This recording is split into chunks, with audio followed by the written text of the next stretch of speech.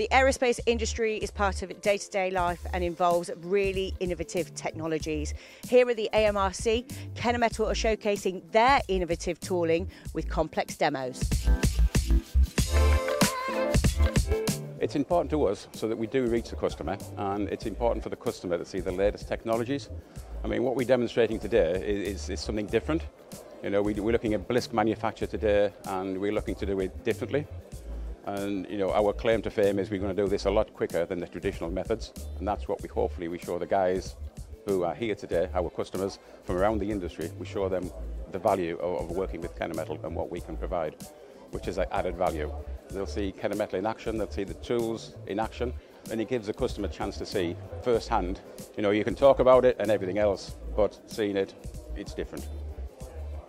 In Kennametal, the role of the service engineering department is to solve customer challenges. They are more and more complex over the days, and through technical, detailed solution, we are able to face this challenging and answer our customer need.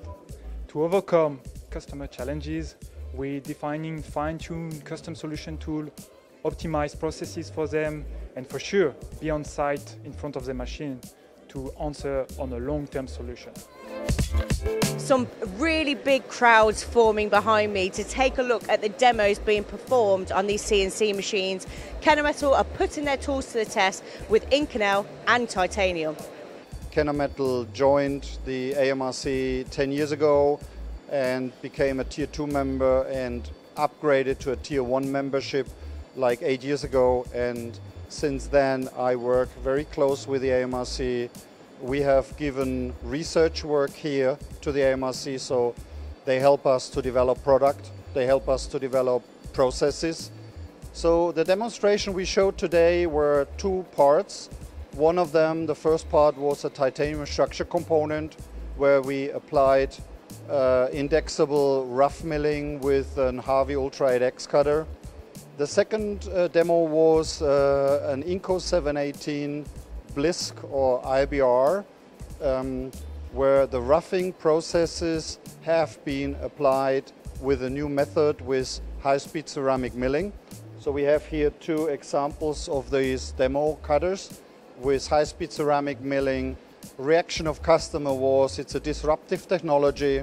It completely changes the workload for some of the customers when roughing is reduced to a very short cycle time versus long milling times. And the more milling time will be in the future in the finishing to the end contour, but the roughing has been reduced massively. And with a shorter cycle time, the high machine tool hourly rates become less problematic, and you have higher productivity out of your cell. You can sell more components. I think I agree with you. I think that it's important to show to the customer that our tools are ready for the real production. Okay, so using a component that our customer are machining every day for sure can be more attractive, and we can directly send a message that our tools are ready for the shop floor, not just for the demo.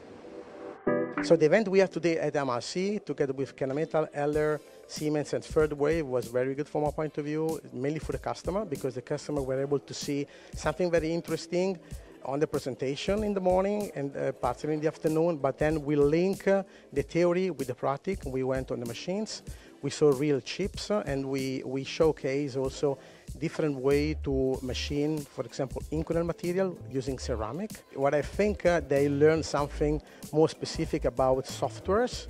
Very interesting was the Third Wave presentation, because more simulation on the behavior of the material can really make them to rethink about the milling process itself, and maybe they can value add it at the end of the application.